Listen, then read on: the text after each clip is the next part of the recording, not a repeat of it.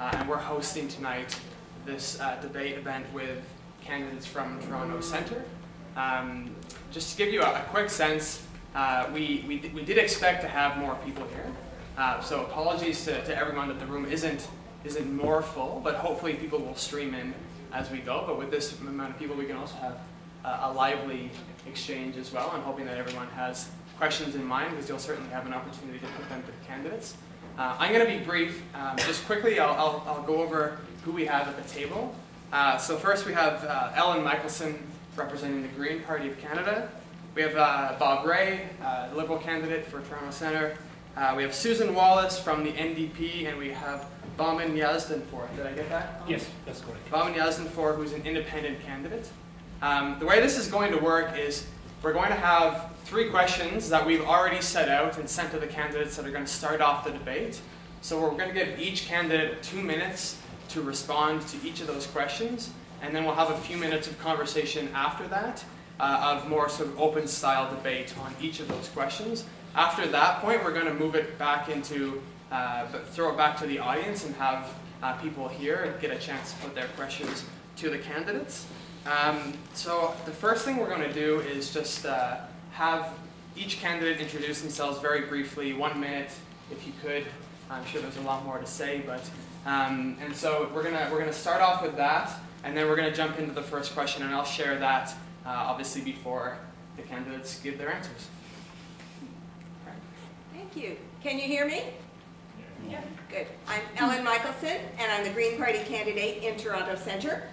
And I ran in 2008, so this is my 2nd time. I'm not a professional politician. I'm a retired teacher and writer. And I do have extensive international experience, which I think is relevant here. When I retired from teaching, I took a fellowship for 10 months at a place like Oise in Greenland. I have represented Canada as one of almost 500 representatives who were who were part of the first Canada Corps for the Orange Revolution election rerun in Ukraine. And I have also worked with teachers in Guatemala and Nicaragua. And I have spent extended periods in China and have ties to all the other continents but Antarctica. Hi, I'm Bob Ray. I've had the good fortune of being elected 10 times, I guess, federally and provincially, and most. So I am, I guess, a recovering politician. I seem to find it hard to give up. I've been representing Toronto Centre since 2008 in the by-election, and it's a great pleasure and privilege to be here. I've also had the good fortune to be the foreign affairs critic of the Liberal Party, and before that, I spent a great deal of time setting up an international NGO called the Forum of Federations, and I've been very much involved in governance issues around the world, and look forward to the discussion. I think it's an important question. I think Engineers Without Borders has done a great job of getting us all to focus on some of these issues, and I look forward to a good discussion, although I don't think it will take 2 hours.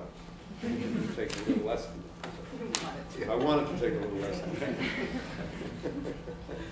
I'm just warning you in case I could suddenly bolt from the room. My name is Susan Wallace. I'm the NDP candidate for Toronto Centre, and thank you very much to the organizers for having us here, and thank you all for taking a Saturday night out of a holiday weekend to come down here. It's really appreciated. My international experience comes from a different angle. For a great number of years, I was the executive director of a union that represents performers in live performing arts called Canadian Actors Equity Association. And it's a union that represents artists working in theater and in dance and in opera. And as such, I had the opportunity to meet with international colleagues and do a lot of work on developing an international treaty around cultural diversity issues. And that has really broadened my own perspective, but that comes from a more UNESCO kind of direction. So when this invitation arrived, it was very interesting, especially the 3 questions that were put forward to us, because they caused me to take time out and go and look at the record and see where we were coming from on this. Because as many of you folks who are students will know, this campaign has actually been focusing on a lot more domestic issues and having to do with our economy, with our parliamentary system, and with respect to folks in Toronto Centre, really around housing issues and post-secondary education. So this opportunity tonight is one I look forward to, and I thank you again for the opportunity. Good evening, my name is Bahman. My last name is Yazdanfar, but Bahman is fine. I am running as an independent candidate in Toronto Centre. I don't have the background of the party to explain about that to you folks. The reason I'm attending to this particular meeting is because I spent about 7 years in Afghanistan in the very most volatile time. And when I look at the footage on TV and look at the footage on internet and other media, I see there is not much of a development done there, and yet we are spending so much money on that. The reason I am here just to get in this discussion to see what's happening to our money in the foreign development. Great, so thanks very much to all of you again for taking the time out of a, I'm sure, very busy campaign to come and discuss international issues and Canada's role in promoting global development. We're going to start off with our first question. And just a reminder, we're going to ask everyone to take 2 minutes, each candidate to take 2 minutes, and we're going to go down the line as it is, starting with Ellen. The first question goes like this. Todd Moss, a senior fellow at the Center for Global Development, recently wrote that aid agencies are too often tackling yesterday's problems with an outdated set of tools. If our development policies and agencies are to serve our interests, then we need them to both live in the present and prepare for the future. In your view, what should Canada's development policy look like in a decade from now? Thank you. This question meshes perfectly with the Green Party's approach. Our election platform and our budget go out 3 years. Our main policy document, available on our website, greenparty.ca, is called Vision Green and offers our long-term green vision for Canada and our role in the world. We need seats. We need your votes, and I'm asking you to vote green. Once in Parliament, we can push harder than we already are pushing for a Canadian Department of Peace and for an international development position in Cabinet. As well, we prioritize ending poverty, the surest route to world peace. And we have long pressed for the elimination of all nuclear weapons. Please ask for more details on any of this later if you wish. Thank you. I think that it's important to kind of separate out or tease out some of the very important different elements that need to be part of our aid program.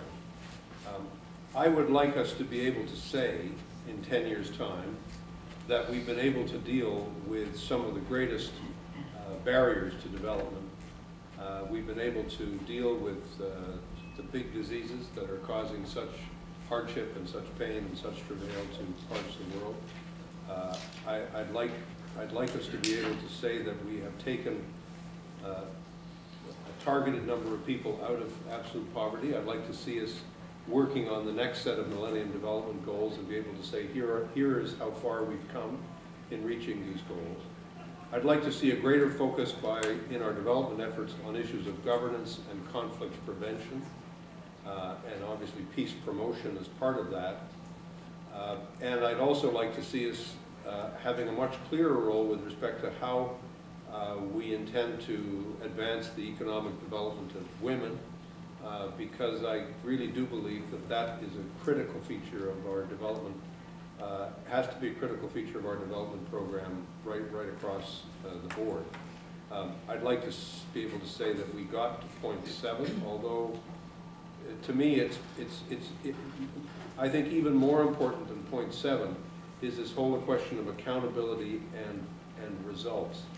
Are having a clear sense that we're measuring how we're doing, and that we can say we took steps that we started here and we ended up 10 years later being at a different point in time and in a different place.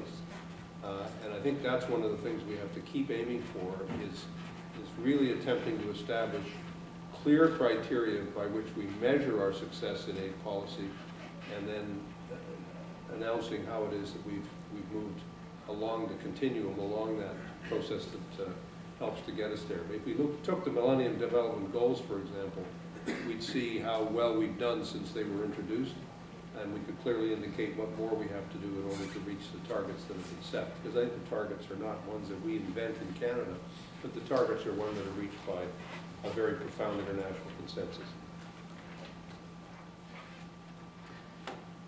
Well, Canada as a have country definitely has a responsibility around the world to share its wealth and to do everything that it can to bring peace to the world and to the poor and the vulnerable, to provide for food security, women's equality, and ensuring environmental sustainability, as well as addressing the AIDS pandemic. So what would it look like in 10 years if we take account of the fact that the NDP in particular is not particularly happy with where we're standing right now? 10 years might be a little bit short to accomplish our goals, but keeping that in mind, we would address a threefold strategy. One around aid, obviously bringing ourselves up to the 0.7 of GDP right now, including an immediate $500 million infusion into our foreign aid budget. But also in the lead up to the G20, our party released a comprehensive maternal child health care initiative and medical initiative. And the second thing, we would also want to focus on promoting corporate social responsibility. And we supported Bill C-300 in the House. We were behind that bill. Unfortunately, there was a bit of a confusion around where the Liberal Party stood around that, but we'd like to see that.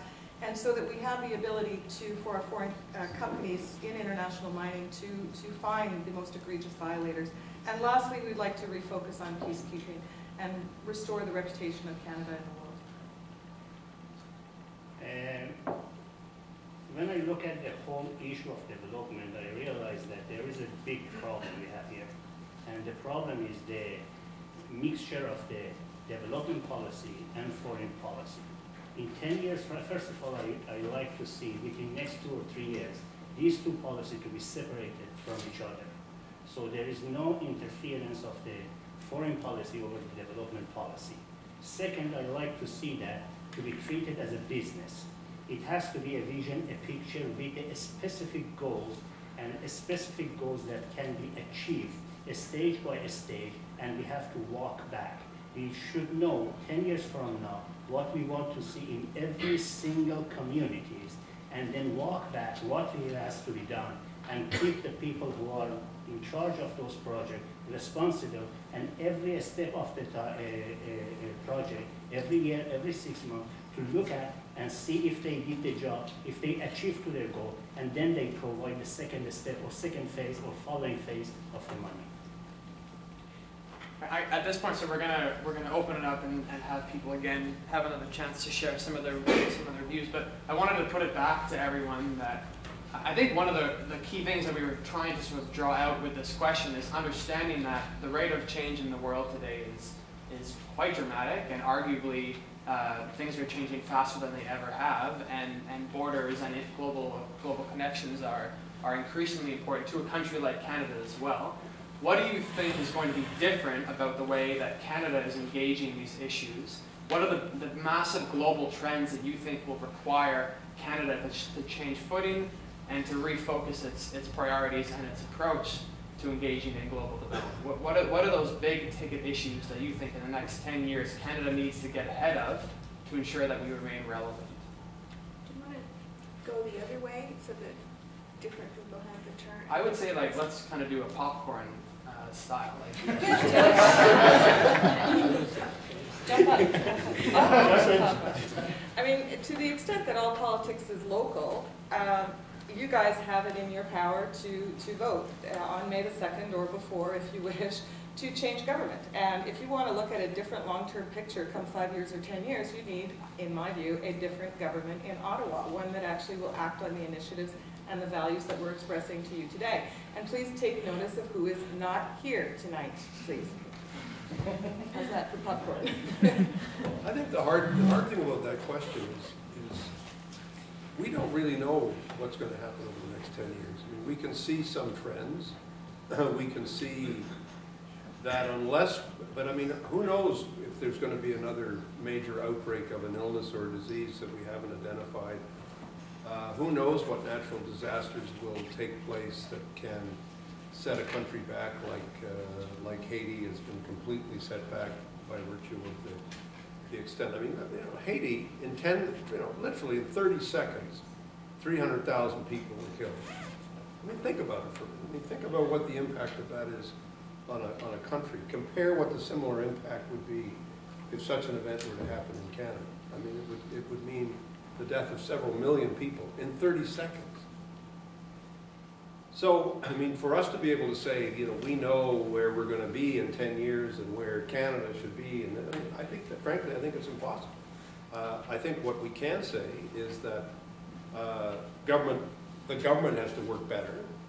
We have to have a better sense of what we're trying to accomplish and how we think we can accomplish it. My observation of watching CETA and foreign affairs and defense and trade is that there's not enough coordination. There's a huge problem with the lack of really, you know, figuring out how we're going to work better together. And then there's not just the team government, there's the team Canada. There's every NGO that's out there, every organization that's there, that we really have to bring together as part of a common effort in really assessing where we are and how we think we're contributing to advancing the goals that I think pretty well everybody would share. But I'm not sure we can tell for sure or know, really have a clue as to, you know, where do we think this is going to go in 10 years' time, except that big countries will be rapidly industrializing. There will still be deep pockets of poverty in many parts of the world. Environmental change and degradation pretty well ensures that there will be major famines and major catastrophes on a fairly regular basis, to which we will have to respond as a country, and other countries will have to respond. That's pretty well all I can say. I think that there's an elephant in the room that nobody has brought up yet, and I would disagree with you that we can't predict. I think we can predict. I think climate change is going to have huge impacts. I think there are going to be climate change refugees. I think if Canada is not proactive about formulating a plan for this, then we're going to demonstrate continuing ethical negligence. And this is where I believe my party has very much to offer. So this is an important issue that I think we all need to think about. Yeah, when I said environmental degradation, I include, you know, climate change in that. I agree with you. I agree with you 100% what you just said. I think it's absolutely right. Thank you. You're welcome. There is no doubt life is full of inconsistency, and we don't know what's happening 1 minute from now. But without planning, we cannot even put a guideline for the people that they are doing the job to do what they're supposed to do or what they promised to do. All of these disasters has happened and will happen. The question is, what Canada role with this fast-growing environment and globalization can do to help those people or to those communities that they are they're poorer than us. The lack of engagement from the government officials with the local people at any country that they are putting the project, that is the problem. The problem is someone, a bureaucrat, sits in Ottawa, get a piece of paper, look at the statistics, and they say, well, that much for this country, that much for this, and then when they send the envoy to that country, they just sit with the president or vice president or Ministry of Finance of that country, and they don't go and engage with the public to find out what is the real is needed. If we want to let this present government stays in power, we will have more of the notes in the documents with the minister on the documents in every project. we're going to jump into our second question. I think it builds on that one quite well, in particular around the idea of being able to predict global trends and things that are going to be changing in the next 10, 15, 20 years, and puts the emphasis on really how Canada is equipped to deal with changing circumstances. So the question is, the foreign aid debate in this country often focuses at a high level on the question of how much money is poured into our aid programs. Yet in recent years, Canada's approach to foreign aid has frequently been criticized for its lack of effectiveness. For instance, Canada was recently ranked 21st out of 35 countries in terms of the quality and effectiveness of our foreign aid. What are the specific policies, and I would accent that word specific, that your party would put in place to increase the value and overall impact of our $4.5 billion worth of foreign aid? You want me to start again? Okay. The 0.7% target has been around for a while. For half a century, Canada has been claiming enthusiasm for ODA and not delivering effectively. Our most recent government is not the only one lacking. The Chrétien statistical increases in ODA followed only after and were based on that government's draconian cutbacks. The $4.5 billion of ODA noted in the question is in fact only about half of what 0.7% of our GDP would total. It is ironic that ODA also spells someone's name.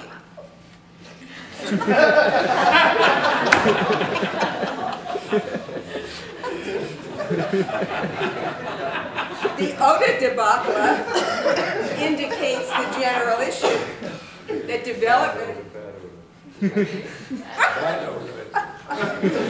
development priorities have been blatantly politicized and or subsumed under international trade priorities. The Green Party believes in small and local, not one size fits all. We have specific policies and plans based on our ties with communities in Canada and with international Greens.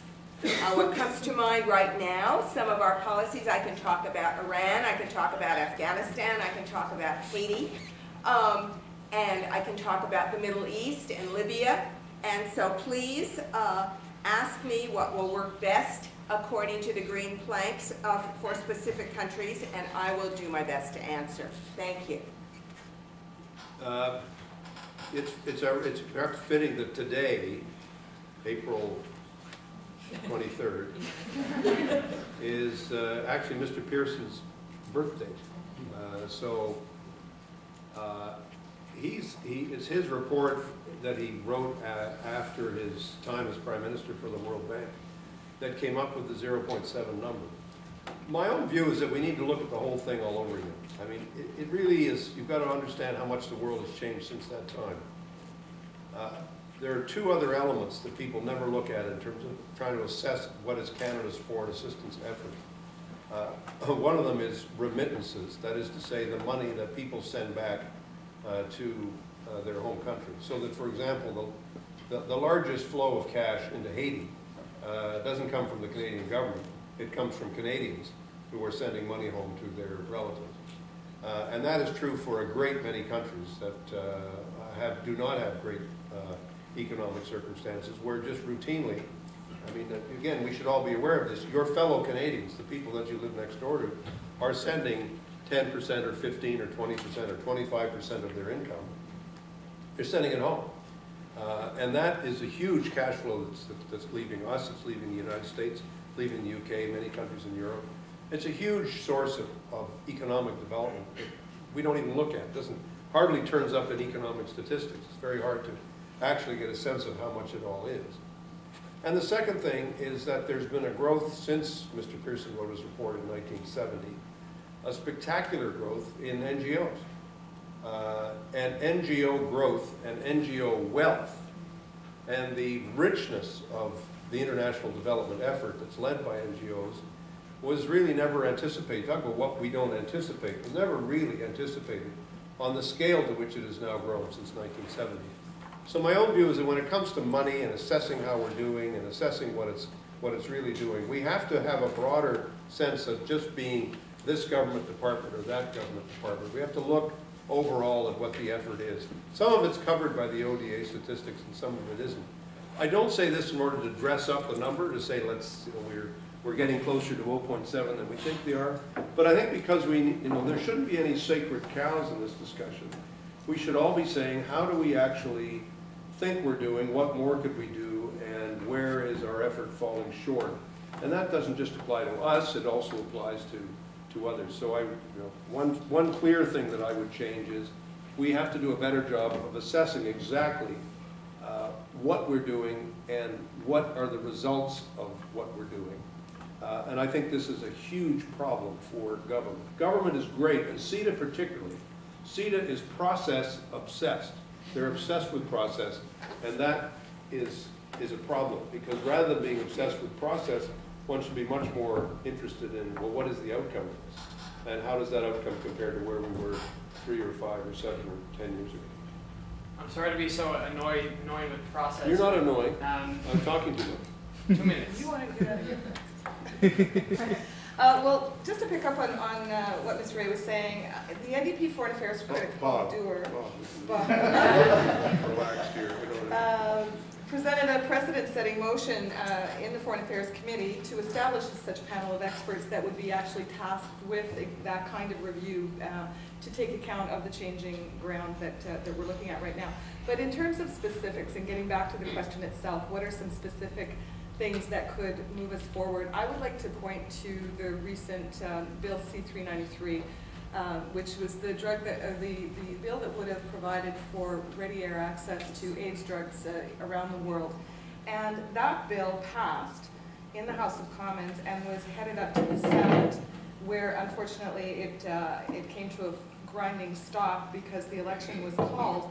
But even prior to the election, well, the House following, let's say, even prior to that, though, we had a government that was using its stacked Senate to try to get that bill killed by the Senate. So, but that's a specific bill that we could definitely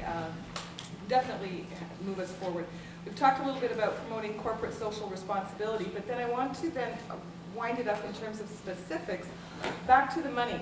And one of the things that we haven't talked about is the choices our government makes with the money that they allocate. And if we want to see that pie made bigger for foreign aid, we have to find elsewhere to get it from. And one of the most obvious places we can get it is from withdrawing from military initiatives such as that in Afghanistan and converting those funds into foreign aid.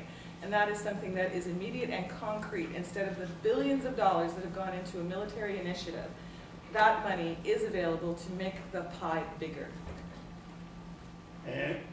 From my perspective, the way that is being done right now is like someone sitting in Ottawa and spray and pray, hoping that something picks up and then say, we did that. 4.5 or 4.7 billion is plenty of money, and it reminds me of when I was a very young man, 18, 19 years old, I saw an Indian movie, Ruti Kapoor Makan. The basic necessity of the human being is food, shelter, and health. And if they focus just the money on those initiatives, then they can build communities, and the communities will take their life of their own, and then help to the foreign aid hand to work together. I think the money is being wasted on the way. It's like it reminds me another issue like that Russian dolls. From Ottawa is a big doll, and by the time it gets to the people, it becomes very small. What do you all think is the appetite in the country to put forth policies that would in fact very practically address the issue of quality? Mr. Ray mentioned the idea of really needing to look at results and what results are being produced. What are some of the things that you as candidates and representatives of your party or as an independent think would be required to move that conversation forward, to really put into practice effective aid and effective aid management? I would put it another way around. I would say that unless we improve dramatically people's sense out there that we are succeeding at dealing with certain problems as a result of how much we're spending, there is absolutely no appetite in the Canadian public to spend another $4.5 billion on foreign assistance. I mean, this is why we have to get real here. I mean, if you knock on the door and say, we would like to spend another $4.5 billion of your money on foreign assistance, but we're not quite sure what we're going to do with it, no one's going to say that's a great idea. That's why this debate has to focus on how do we develop a conversation around what we're doing and how successful either we are being or not being. And then you can say, this is why we need to spend another $500 million a year or whatever number it is. We're not going to get to 4.5 right away anyway. It's going to be done over 5-10 years. But there is a crisis here of accountability and of transparency that nobody's really talking about. And that's why this 0.7 number becomes an icon. But in order for it to become real, we have to do a much better job of telling people what the heck we're doing. Yes, I think that Canadians, when they hear, let's spend more money someplace else, are not interested. But when we hear specifics and commitments to accountability, then we become very interested. Canadians care. If we hear specifics about HIV medication, if we hear specifics about climate change amelioration, if we hear specifics about the needs and the impact of addressing the needs of women and families, Canadians will be interested. And we want to see, we're tired, all of us, I think, in this room, are tired of the lack of accountability and the lack of follow-through. And this is why I think the Foreign Assistance Reform Network specific proposals are very, very worthwhile. And my party supports them. And I think they really need to get wider currency. What are some of the, I think that everyone here would agree that Canadians are giving people that we care and we're engaged in international issues. Yet an interesting trend to look at as well is the growth of the NGO sector and civil society, and to an extent, and I would say this as a young person as well, that people are trying to go around governments. Absolutely. So how do you? Well, I just want to pick up on that because having worked in an NGO, albeit in the cultural sector for a great number of years, I can tell you that for every dollar that you apply for from a funding body, it used to take, X number of hours of a staff person's time to apply for that $1. And what has happened over the past number of years is that the money from public funding bodies has gone down, and that's not just in the arts, it's in everything, for every NGO. But the hours and hours and hours it takes to apply for that money have gone up and up and up. And so the administrations of NGOs have grown. And there are now, in fact, graduate school places you can go for NGO administration to learn how to fill in a grant application. Make sure that you hit all the key buzzwords. I mean, this is sounding familiar. I'm sure to a lot of you who are making grant applications. So that is the kind of thing that when we talk about buzzwords like transparency and accountability, we also have to make sure that we don't fall into administrative red tape traps. We mean true accountability, true delivery of aid, not just what a form tells us is what we're looking for. We're looking for a mechanism to deliver aid internationally that achieves results that we as Canadians want, and when we give our money, as we so generously do, we know that we're going to get those results, and not to have it bogged down into what can be, with a view to transparency, just a real trap in administration and bureaucracy. From perspective of the public, we don't have any shortage of the desire. What we have is shortage of motivation, and that fueled by lack of trust. Lack of trust to the administration that whether or not they can handle the money properly. It's like a boy who used to cry wolf. Every time they come and say, oh, we are going to help, and then we see no result, then we say, why should we let them to add more to that money or to that fund? If you engage with the people in Toronto area, in GTA, we have about 47% of the public are ethnic population, and every one of them cares about someone back home for him or his or her family. So they are willing to help and engage and contribute as much as the government does. But because they see there is a lack of trust to the administration of that money, they don't engage. Can I make a comment? I'm going to be a stickler, and I'm going to say we're going to move on, but I'm sure you can incorporate it. We're obviously here to talk about development policy. To think of development policy in the true sense of the word, we need to think beyond aid policy. So the question is, while aid policy is an important part of promoting global development, it is still a relatively small part of that venture. To give you an example, private capital flows into Africa reached $55 billion last year, almost double the amount of global foreign aid. That's a 77% increase from 2005. How do you think Canada's non-aid policies, such as trade, investment, and migration policies, could be enhanced to help promote global development? Want me to start? We're gonna keep having you start. Okay. One example of this problem is the sorry history of Bill C-300 for corporate accountability for mining, oil, and gas activities in developing nations. Even though it was introduced by his party, my colleague here abstained on the April 22nd, 2009 vote. Had ethics and responsibility been of enough consequence for all of the parties already in Parliament, this bill would have passed. Needless to say, we supported it. Canada needs Greens in Parliament. 4 more green issues. Mining. We oppose asbestos and uranium mining in Canada. Greens are also concerned about the free trade agreements already on the books and those in the works. As well, we advocate a tiny international financial transaction tax called the Tobin tax, and we would like to explore the possibility of extending a similar fee for commodity speculation, especially in these times of rising food prices, and directing funds so raised to overseas development. And we have strong refugee policies. Again, please ask for details.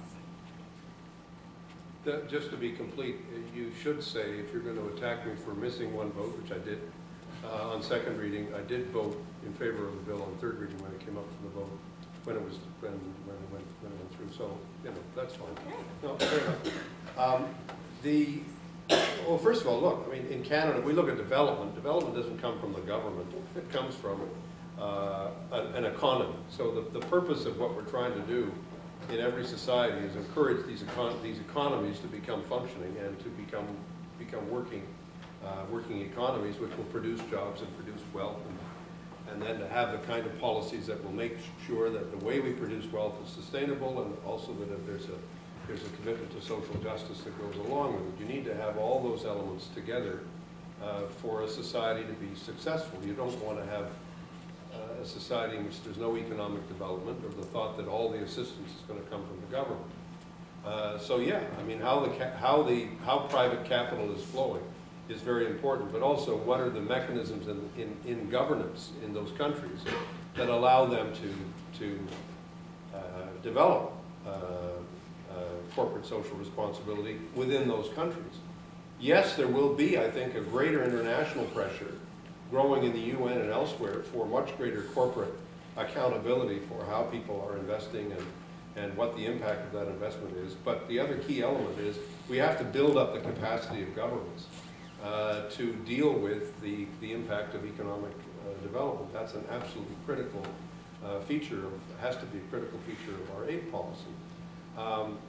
I do think this comes back to my point, is that when we look at development, we have to kind of break through the bubble of just looking at one little thing, ODA, and say that's what it's all about, and say, no, it's got to be broader. We've got to understand what everybody's doing in order to see how effective we are in creating growth. Some countries have been able to grow very effectively. Bangladesh, for example, has come out of absolute abject poverty to a situation where economic development has actually happened. Still a lot of poverty, but much less than there was before. Well, I just want to touch a little bit back on what Ellen was saying about Bill C-300, and thanks for clarifying that you made the vote, but the reality is Mr. Ignatius missed the vote.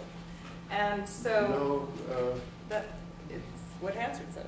He was not there for the vote on Bill C-300. And Bill C-300, the Corporate Corporate Accountability Act, was in fact a Liberal initiative, and yet there was a weird end game that played out so that the bill didn't go anywhere. So that was very disturbing, and I agree with my colleague on that.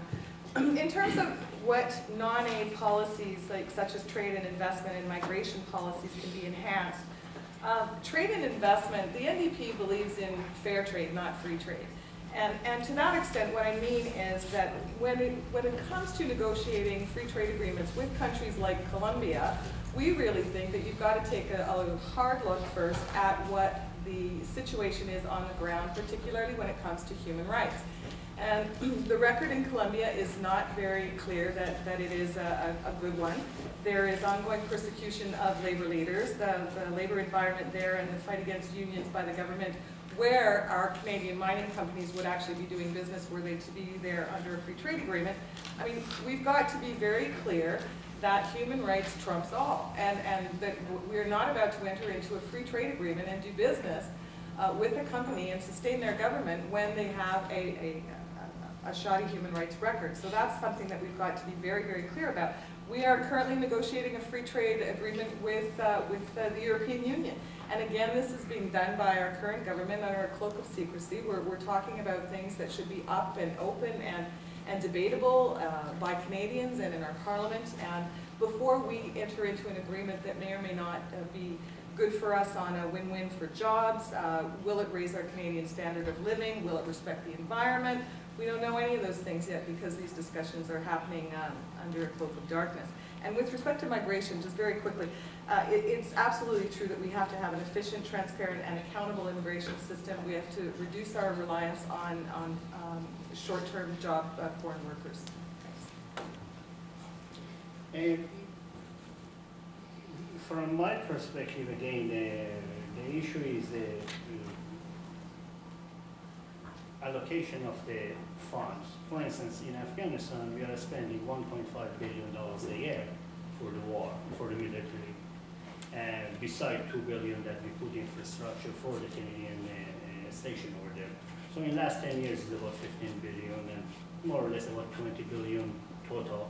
And yet, 80% of the Afghans who are farmers, we didn't do anything to help them to farm. And then we talk about the trade. If we don't create that kind of the multilateral trade with the countries that we are trying to help, then there is a disparity between these countries, and therefore we more and more we try to put more money on the security and army. The benefit of the trade with those countries in need is we make them more self-sufficient, and therefore we reduce some of the budget from our security and allocate it to the development. Great. Would anyone like to elaborate on what they were saying before? Otherwise, we can jump into questions from the audience. I can go back to what I wanted to elaborate on previously in terms of efficiency and transparency and for helping and working with other countries. And I think that there's a bit of a negative track record with a lot of the long-term parties in terms of increasing bureaucracy. And I think that needs to be looked at very carefully. And then there was another point that I wanted to make in terms of my own personal experience involved with this foreign aid. I think another thing that is not often looked at is that governments agree that this government is going to give that much money to that government for a particular project. And at this level, the government is very happy to get a bunch of money from this government.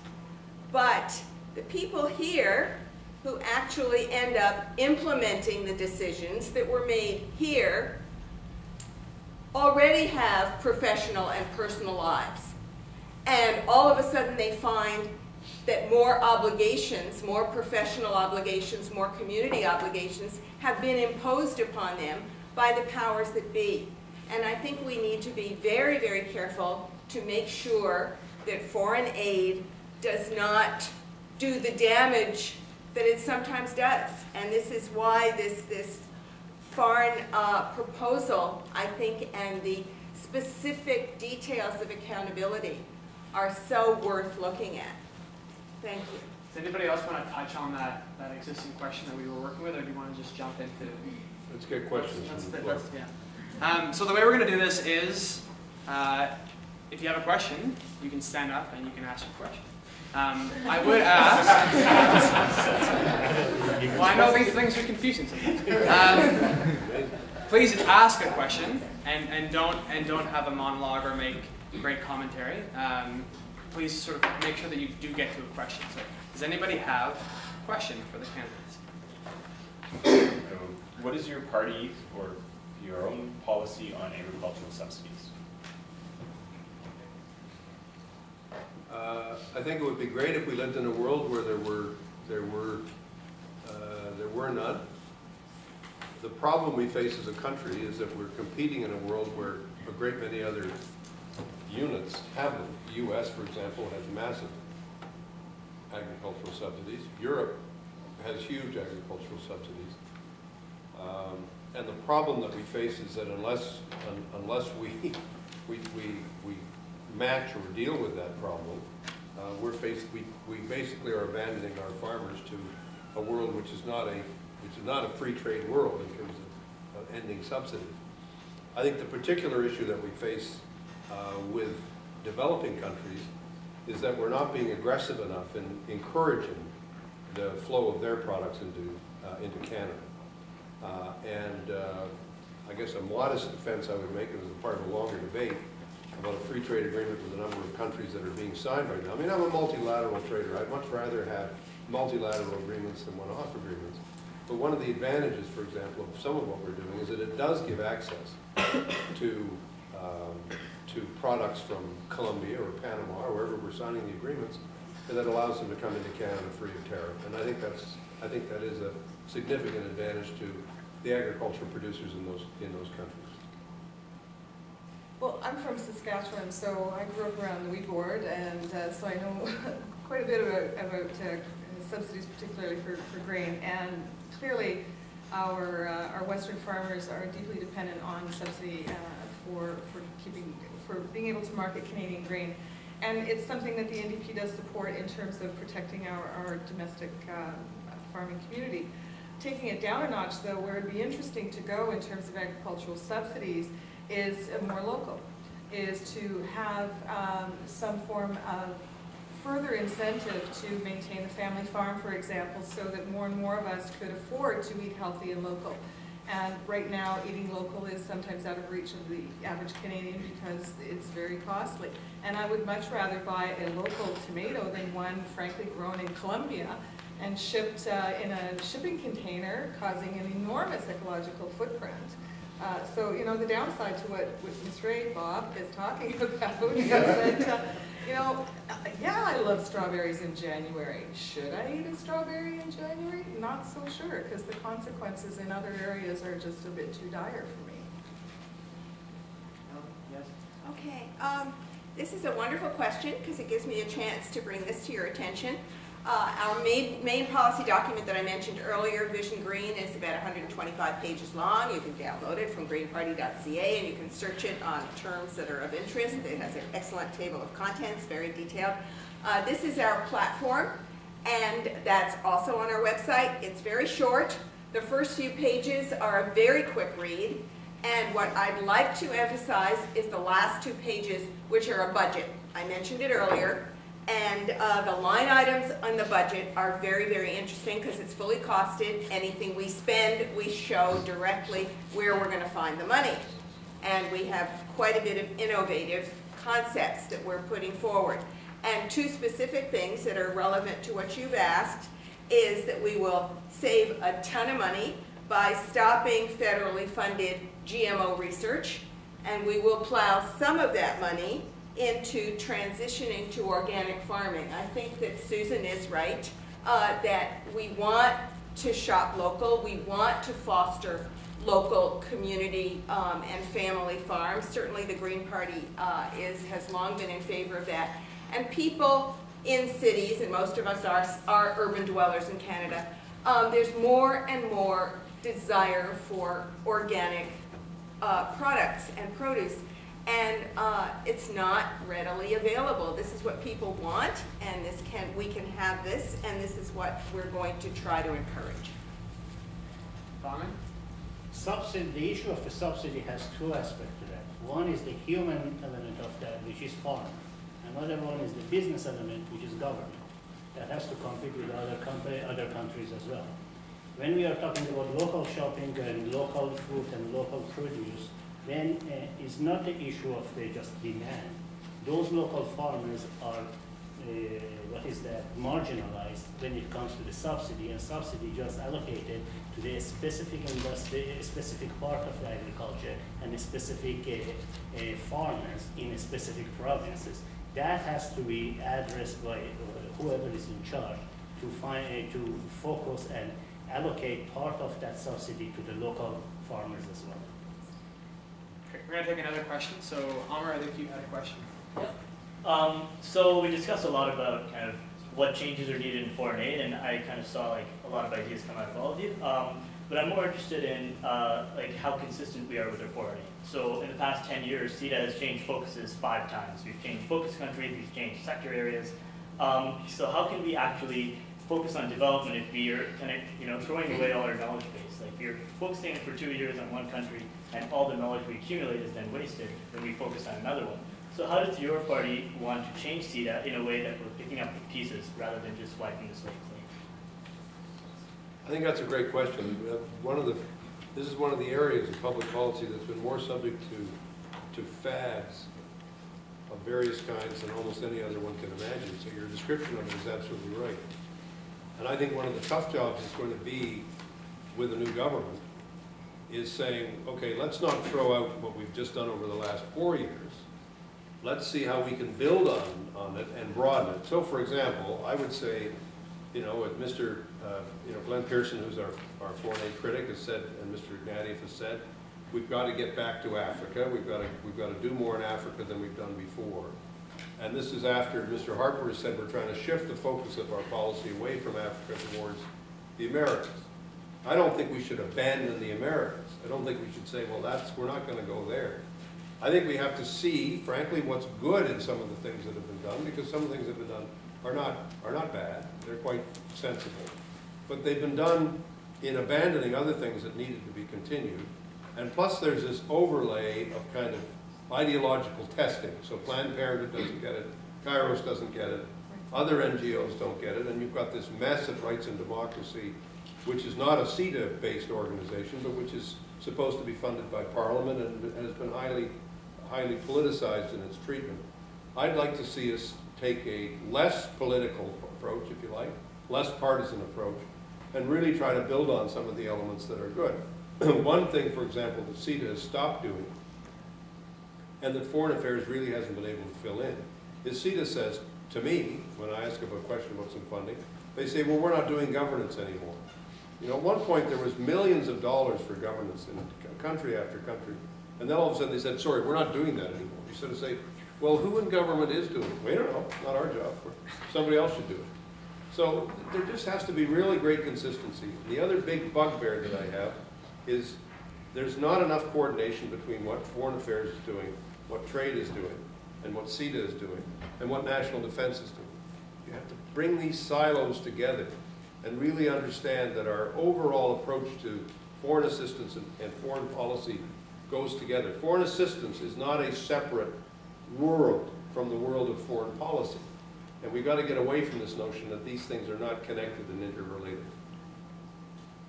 Well, except to the extent that foreign policy, if I could just pick up on that, is not something that I think the average Canadian would want the government to hold at arm's length, whereas maybe the delivery of foreign aid might be something that we would like to see delivered with at a more arm's length distance.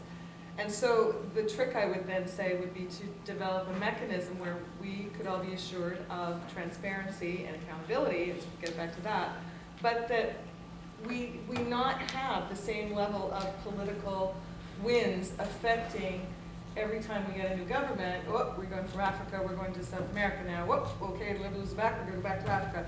you know, ooh, how do you do that? Well, it seems to me that we have some highly educated and trained people like yourselves soon, I'm sure, who are we're going to be looking to you to make these decisions for us, and you should be empowered as professionals to make them. And I'm coming from an NGO perspective here. I think that once we've got the grant, we develop a program, we account to you for what we've delivered. But to remove as much as possible the political motivation, because these are things that need to be developed over years, and to turn on a dime just harms people. As you know, on the ground folks in Africa knew when overnight funding was withdrawn with no explanation, no warning, and not so much as a by your leave. Like, that's just not appropriate. Well, 2005, Mr. Martin promised for the seat of 25 countries. As soon as 1 year later, when the Conservatives came, they cut off 5 of them, 20, become 20. And out of the 20, we don't know who decided which 5 has to be cut off this deal, and we don't know what was the criteria. As Mr. Ray or Bob says, I'm just getting confused. I'm trying. I have to become friend first. And what I found, there is no consistency. For instance, Bob mentioned about governance. They say they are not involved in the governance, but they spend about $360 million for the political referendum in Afghanistan, which was a shame at the end. So really, there is a wishy-washy, as I earlier mentioned. It's just a policy of the spray and pray to find out which one hits the target. Yes, oh yeah. First of all, I want to thank Bob for reading Vision Green, because a lot of what he said comes straight out of Vision Green. Particularly the silos point. They took it from me. I doubt it.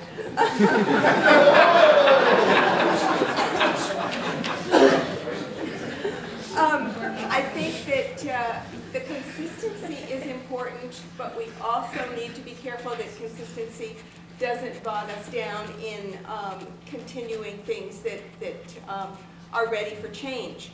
And I think, again, having shared the various platforms in the last week or so with these colleagues of mine, if nothing else, they're going to learn the 6 green values. We have Green Party shares these values with Green parties all over the world, and these are our principles, and this is what we derive our policies from, and this is where we find our consistency while we move into change. And they are ecological wisdom and sustainability, and social justice and respect for diversity, and participatory democracy and nonviolence. And I think if you take those and you build your policies on those principles, then you can find your consistency and yet move toward change as needed and as appropriate. Could I throw a question back to the candidates that tags on to something that was said? Part of what I heard was this idea of perhaps, you know, putting aid policy at arm's length, and also to try and decrease the potential for politicization of the issues. How do you think? Because from what I've been able to see, my own experience, and definitely is demonstrated in the literature over the last 20, 30 years around the ineffectiveness of Canada's development policies, that when you belittle the development policy to other pieces of our broader foreign policy, that's part of the reason why it doesn't get taken as seriously as it should. And so how do you balance those two pieces around the potential of creating an arm's length capacity versus, in fact, further politicizing it, putting it more into the center part of how political decision-making happens? It's like a normal business. Any business right now, anyone in Canada or any city wants to start a business, have a business plan, goes to the bank, get a loan or a financier, and put the plan straight forward. And as soon as they open that business, they don't mix different departments with each other. If you mix the human resources with the sales and marketing, or sales and marketing with the what is that, technology department, it becomes some sort of a wishy-washy situation that your business goes nowhere.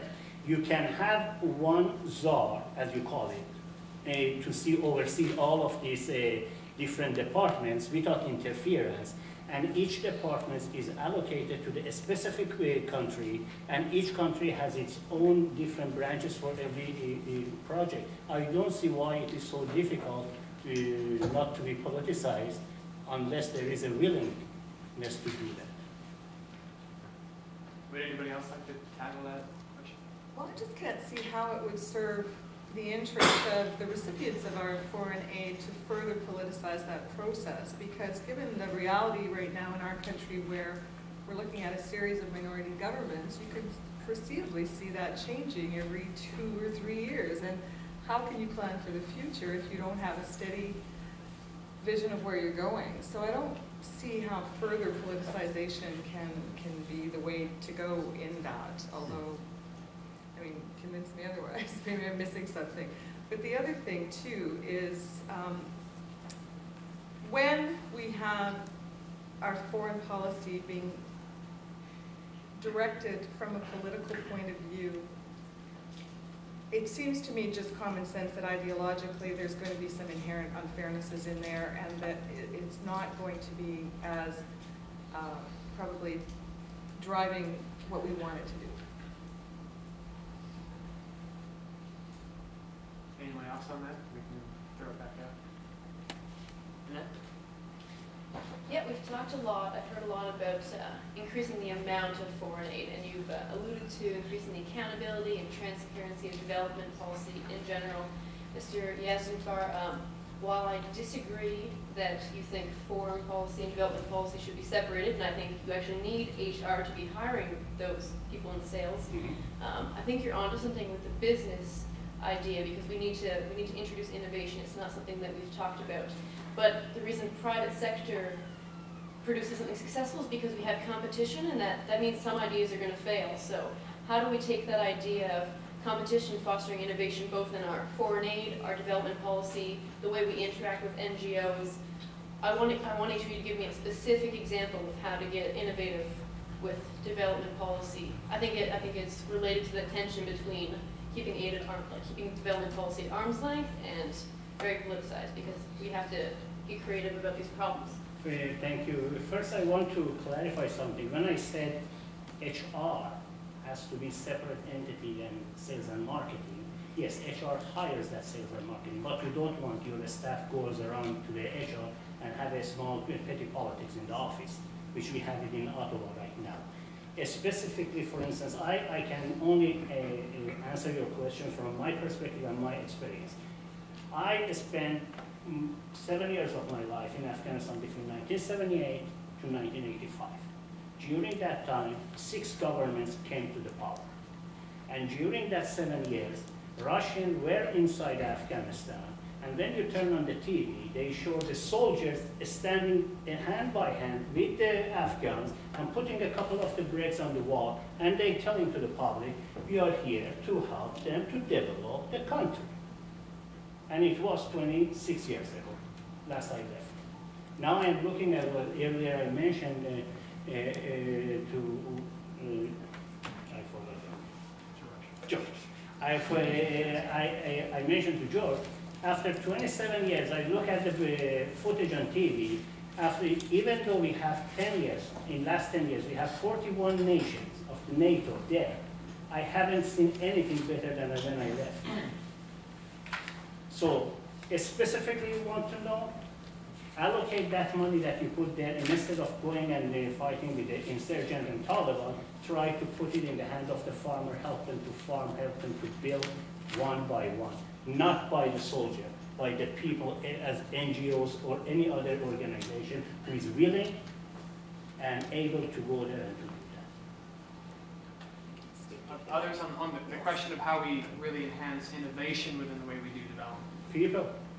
I can give two specific examples from our policies in terms I mentioned earlier of how we have tailored them based on commitments within Canada and commitments worldwide. One is in Iran. It's easy to list all the many issues that we have with Iran. One proposal that has come forward within our communities in Toronto that we favor is to encourage creating exchange programs, cooperative programs with a range of professionals in Iran to come to Canada to work with, such as engineers and other professionals. So that's one specific example that I can offer you. Another specific example for Afghanistan is to support, in terms of the farmers, we can see a range of farming needs there, but one option is to support poppies for medicine. People with no money still suffer pain, and this international program that creates legal medication, pain medication, that is made available in many of the poorer countries through poppies for medicine is something that we would support in Afghanistan. We feel it's a win-win for Afghanistan and for other countries in need. So those are two small examples and very specific. I would allocate money aside every year that would be specifically set aside for new ideas and for new approaches, and give them 5 years to work and see if they work, and have a very rigorous assessment as to whether or not they're working. I think the poppy one is a good example. This idea has been around for quite a long time. There's a number of NGOs that have proposed it. A lot of them have kind of big, comprehensive plans, you know. And the reality is, you've got to say, well, let's take an area, let's see what we can do. Turkey very successfully transformed its illegal heroin production into a legal narcotic production for pain medication. There's a dramatic shortage of pain medication all over the world, so this may be a solution. There are a lot of critics who say it's not a solution, but you know, I think we should be able to say, well, let's try this, let's see how it works. And I think we do have to specifically set money aside that would allow that to happen, because if you don't let that happen that way, then I think it's just, what always happens is that whatever is, and just gets more, and that tends to be how government works, and that's part of the problem, whether it's an NDP government or a Liberal government or a Conservative government. This is one of the problems of why the public sector has difficulty innovating, because things are just what they are. So if you can set some money aside and say, now I want to try to innovate how we deliver the service, it's not a bad idea to do it, frankly, domestically as well as in our foreign policies, but it certainly makes a lot of sense for us to try. Well, and I would just add on to your question. As I'm understanding it, you're actually coming at this from a governance model perspective. You're looking for a different governance model that would allow, actually, perhaps sometimes the option to fail. In the same way that any company conducting some R&D knows that it's going to fail 99 times out of 100 before it strikes on the one innovation. And right now, the structure that we're looking at in terms of measurements of foreign aid, it's looking at success or nothing. And if you fail, then you've done a bad thing. And that kind of mindset I would like and support change for, because if we are going to allow any kind of creativity in different ways of aid delivery to come into it, we have to be allowed to experiment. Sure, we need to have strictures. We're not going to go investing in lotteries but within the strictures, experimentation leads to good results and sometimes failures, and we have to learn to live with the fact that failure leads to success. Great. So we're going to take about 15 more minutes of questions. The gentleman right here. Great. Good evening. I have a question about Libya. I'm wondering what you think the purpose of the NATO mission is in Libya. Is it to protect civilians or remove Gaddafi? And should Canada continue in that mission if it shifts into removing Gaddafi? Thank you. We oppose participation in these NATO missions, and we would favor working with the UN instead. And we emphasize focusing on diplomatic efforts rather than focusing on increasing the conflicts. So I hope that helps. Well, the NDP supported the motion in Parliament to join the mission. I think, given the circumstances at the time and the date of the vote, when the pleas from the Libyan people were so dire, that for me personally, I'll only speak personally on that, I supported that decision. But I too am not clear on what the end game is and how we measure success from that. Does it mean he's gone? Do we know enough about who we're dealing with on the ground?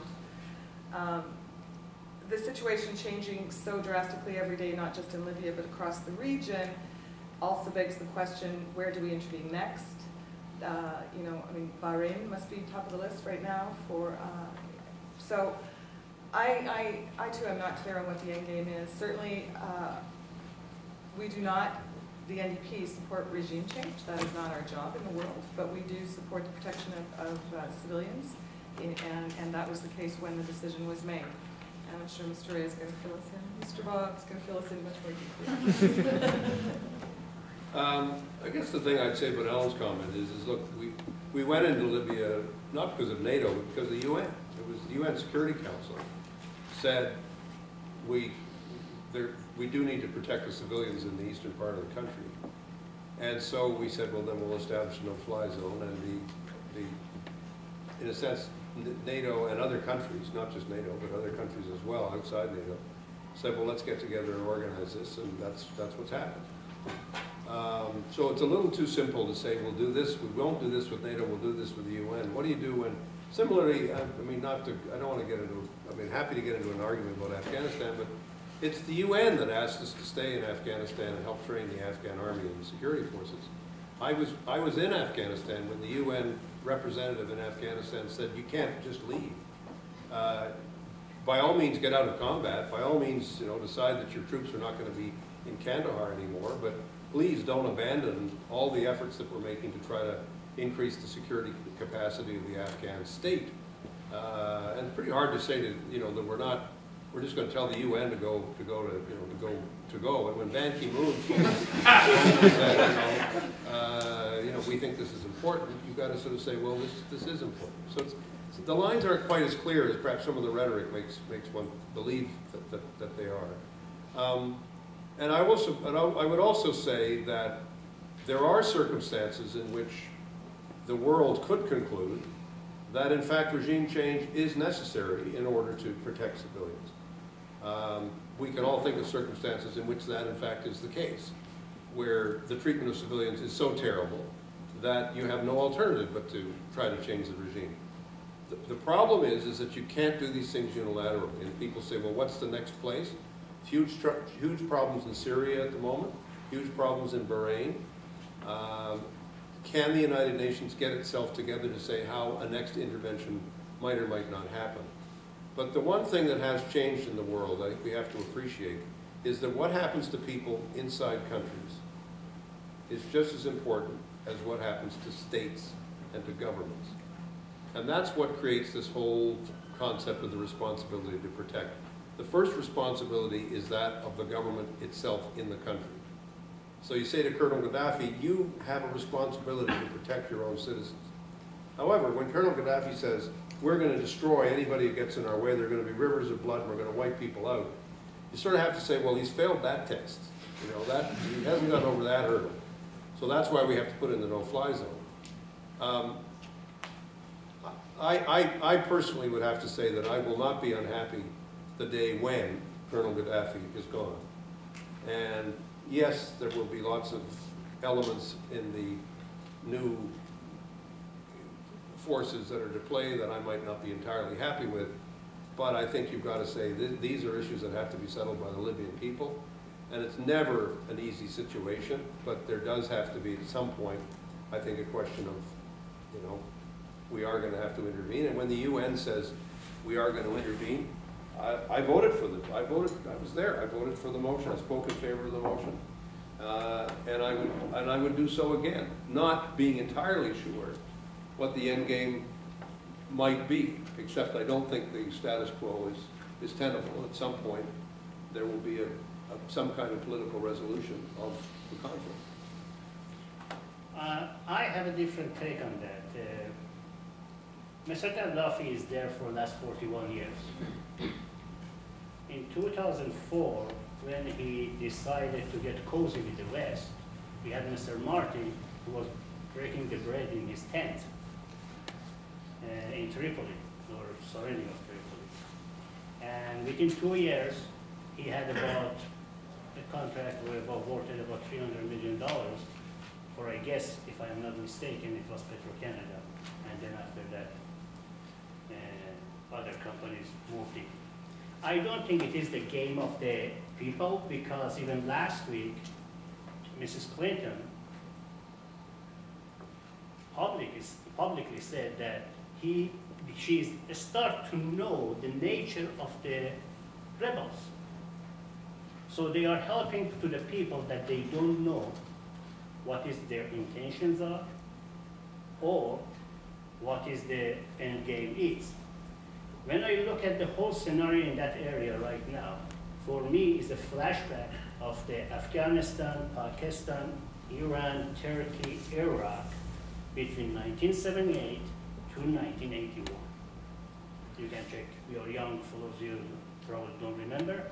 All of the governments changed during that 3 years in the region. And then we start with the Tunisia. They went to the Cairo or Egypt, Libya, Yemen, Syria started to do that, and Bahrain as well. So what I'm seeing right now, the end game is just, from my perspective, it's personal opinion, is they are just putting their own people over there. Who, I don't know, but there is a big change in the northern part of the Africa and part of the Middle East, and probably, I can guess, it's mainly because of the competition with the Chinese contract, which is, they are dominating in last 10 or 15 years in African countries. In fact, Chinese have 49, they have contract treaties with the 49 countries in Africa. More questions? I had a question for Member of Parliament Albright. So, sir, in terms of restoring Canada's leadership, you have in your brochure, what bills would you put forward if you were to be re-elected in the House in terms of restoring Canada's leadership? Well, I mean, first of all, I would hope very much, and I'm still campaigning very actively to see that we have a new government on May the 2nd. As much as I respect a lot of the private members' bills that are put forward, we have to understand this private members' bills are not what a government are kind of removed from implementation. And as long as the Senate has a majority of conservatives, all the private members' bills in the world are not going to get us to where we need to get to. And people, I think, have to understand that. I think the first key thing, I think, is for Canada to say again that the prevention of conflict around the world and the reduction of violence around the world is now once again a cornerstone of Canadian foreign policy. Secondly, I think we have to say very clearly that what Canadian actors do, that is to say Canadian companies, as well as NGOs and everybody else, reflects on the country, so there does need to be a notion of social responsibility that applies to corporations and everyone else. I think we have to bring that back as a concept and make sure that it's implemented in legislation. And I'd like to see that happen. I do want to see us bring forward legislation that would deal with the question of accountability of CETA and foreign affairs and everyone else for the implementation of these policies. I would certainly sign the International Agreement on Transparency and Accountability. That's one of the keystones of foreign's approach. I think that's something that has to be done. I mean, those are a few of the things that I would want us to do right off the bat. And in particular, I guess I have a personal interest. I would like to see Canada playing, again, a more constructive role in the Middle East. And I'd like to see us put that a little higher up in terms of our overall approach, because I do think it's a critical area for the lowering the temperature around the world, is to be able to affect more progress in that area. And even though it's difficult, I still think we should be seen to be trying to do it. Gentleman in the green shirt. Excuse me, can we reply to that, respond as well? I mean, Canadians going to the polls do have a choice. Sure, right? absolutely. Still. Great. Well, thank you, because I wanted to address the question, because, you know, on May the 2nd or at the advanced polls, you are going to be making a choice, and the direction that Canada takes with respect to foreign policy is a big factor in many people's decision. And so you should know what all the parties are offering, not just the ones here or the ones not here as well. I actually want to talk about the first point that Mr. Ray made about our focus on peace and bringing peace to the world, and also then point to the record in Parliament of both the Conservative and the Liberal in terms of our participation in Afghanistan. And I just can't say this over and over again, often enough, because we've got to actually vote into Parliament people who will not only say one thing, but do that thing. And it's not good enough for Canadians any longer to have a campaign going on with politicians who say one thing and do the other. And with respect to Afghanistan specifically, we are seeing now a focus on campaigning around peace issues, when we've also seen support for the Conservative to extend the mission. And Mr. Ray, in fact, being quoted, and tell me you've been misquoted, but who musing that perhaps even the decision to extend the military mission did not require, or to extend the mission in Afghanistan did not require a vote in the House of Commons. And that's something that I just think is really untenable, and the Canadians should know about when they make their choice. And in terms of specifics, I mean, we'd really like to see Bill C-300 get back in there. We do need corporate international responsibility for our mining and oil and gas companies. That's essential, especially if we're going to be doing multi-billion dollars worth of business. We need to know that those companies are respecting human rights on the ground when they are carrying the Canadian flag on the backpack of their Canadian workers down there. We need Bill C-393. We've got to get HIV drugs to the world. We have the ability. We're sitting on record requests, and only one company from one request has actually ever gotten any drugs out to the world. So that's got to change. So those are the kinds of specifics that the NDP would bring forward if elected in government. Ellen or Bahman, would you like to address that question? Yeah, I'm concerned about some of the things that have been said. It's interesting that there are some Liberal policies that the Green Party agrees with, and there are also some NDP policies that the Green Party agrees with, and then we do have some serious issues, for example, with the NDP forever trading off environment and economy after elections, whereas during elections they talk a great deal about the environment. And I'm also wondering, with Bill C-300, did all the NDP members of Parliament vote in favor of it? Honestly, I can't answer that. Because I think that they did not, and it was a very close vote, and I wonder whether it would have passed had there been more support. So that, yeah, so that I think across the board, with the exception of the party that is missing, which was quite consistent. So I do believe that we need some different approaches here. Great. We're gonna take one more question before we wrap up for the evening. So, is there anyone with a final question? So actually, kind of in relation to what you guys were just talking about, you do all seem to be in fairly good accordance about the kind of things that do need to be done in terms of foreign aid and development. What I would like to know, and I'm sure a lot of people would like to know, is that realistically, if your party were to be elected to government, if you were to have the power to actually enact some of these policies, how much time and effort do you actually realistically expect your party to spend on foreign aid policy and development policy? Well, it's in our party, it's significant. I can tell you a little bit about the people who are involved. My position is on Green Shadow Cabinet, Peace and Security, and we have a very strong candidate in Kingston who is the foreign policy person on Green Shadow Cabinet.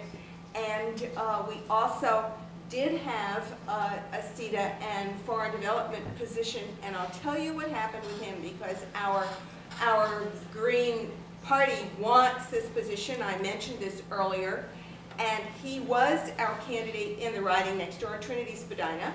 The candidate who's there right now is Rachel Barney, and his commitment is such that for many decades he has been active personally in Haiti. And he reached the point, for obvious reasons, that he wanted to put more time into his commitment to Haiti, and that is why he resigned as candidate and having this position on Green Shadow Cabinet. So we are going to fill it again, and we have this commitment. We work on a consensus basis. We have the Shadow Cabinet Google group, and we work out our policies. There are many media releases that I have been involved in that have nothing to do with foreign policy. There are many media releases that have been proposed by our human rights person on Shadow Cabinet, our human rights advocate, and that it relate to foreign policy. So this is very, very important to us. If you check the media releases over the last year or so and longer for the Green Party on our website, you will see what a substantial commitment we have and what depth of knowledge there is. Right?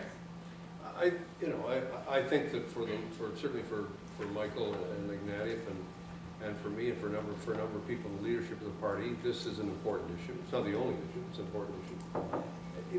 And when you look at the full dimensions of what we spend on defense, as well as what we spend on trade, what we spend on foreign aid, what we spend, it's about $30 billion out of a budget of $240 billion. So it's not the whole budget, but it's certainly a very important part of the budget, and that, I think, gives you a sense of its significance. I think you can rest assured that Michael Ignatieff has a very keen sense of how important it is for Canada's role in the world, and for that to be clearer, and for that to be better done than it is right now, for there to be much greater transparency in terms of how it's done. And I certainly feel the same way, and we'll continue to work on it as a priority. Frankly, whether we win or whether we lose, we will be looking on it as a priority, and you never know what's going to happen, but whatever happens, I think it's something that Canadians feel strongly about. I mean, we have millions of Canadians who are engaged in our foreign policy as individuals, as members of groups, and I think it's not something which is of little interest to people. It's of great interest to people, and it's something that they have very strong views about. So it's a mistake, I think, to feel that this is a marginal issue or an issue that's not central. I regret that it has not been made a bigger issue in the campaign, because I think it is a serious issue. But these things happen in election campaigns. You can never quite tell how these things will unfold in the course of the debate, but I do think it's an important question. Well, it's not a question that has actually failed to garner some attention during this election. I would actually say that Canada and its place in the world has been subject to a considerable amount of discussion, and it does come up frequently. There is a growing sense among Canadians of their lack of place in the world, or their diminished status in the world. It used to be a lofty thing to be a Canadian, and it's becoming less and less so in the eyes of the world. So that discussion, I think, is happening. In terms of the commitment of the party to redressing that and changing course, you see that commitment every day in us standing up in Parliament all the time, speaking out for what we believe in and how that translates into international and foreign policy. So we support the creation of a foreign aid ministry. We have full-time critics. We intend to elect a larger caucus so that we can make sure that those issues are brought forward on behalf of Canadians, and that the ideals and the values of the party, of the New Democrats, get taken into account when it comes to the formulation and implementation of foreign policy in Ottawa. And so we really are intent on presenting a very clear and distinct choice to voters come May 2nd. I can't comment on that. I'm running as a lone wolf. So. How much do you expect the other parties to I expect the other parties, main parties who form the government, pay attention to every detail of every project that affects the national security and the name of the Canada in the stage of the world. And the foreign development is performance of the Canadian government outside of the borders of Canada. And that is important, because if you as an individual wants to have carry the Canadian passport and go to Afghanistan, we don't want someone to shoot you. Very simple. Therefore, either we don't engage, or if we engage, we go all the way. Simple as that. Great. So I'm gonna wrap it up.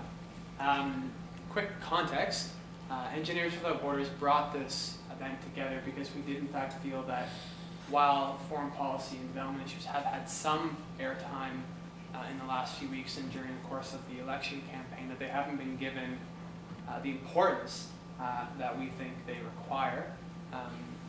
Knowing how important Canada's international presence will be to our future prosperity, the maintenance of our values, and being able to have a seat at the table when, as things shift and capacities like the G8 become of less importance, and we see the expansion of decision-making in the world, Canada is not going to naturally be a big player, and so we need to be smart about how we try and engage internationally. So we wanted to give folks here tonight a chance to ask questions to the candidates running in Toronto Centre, and very much appreciate all of you taking the time in a very busy schedule to come and engage on the issues this evening. So thanks to the candidates, and thank you very much to everybody here. Thank you.